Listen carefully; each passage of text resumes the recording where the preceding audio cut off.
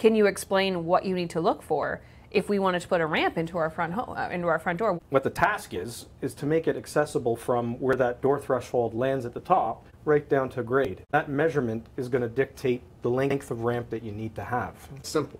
Code states for a ramp, for every 1 inch in height, it's 12 inches in run. Correct, and that's minimum code. I mean, the accessibility standards that have been set out in the AODA call for 1 in 20 slope. Very gradual. Which is easier, because you have to think of someone that's possibly older, a little more fragile, trying to You need that arm strength to get your chair up. Mobility is key in making that determination, right? Because if a person is using a wheelchair and it's manual, self-propelled, they're pushing it themselves, and they have a lot of strength, they're a Paralympic athlete, 1 in 12, no problem. 1 in 9, piece of cake. 1 in 6, they'll handle it.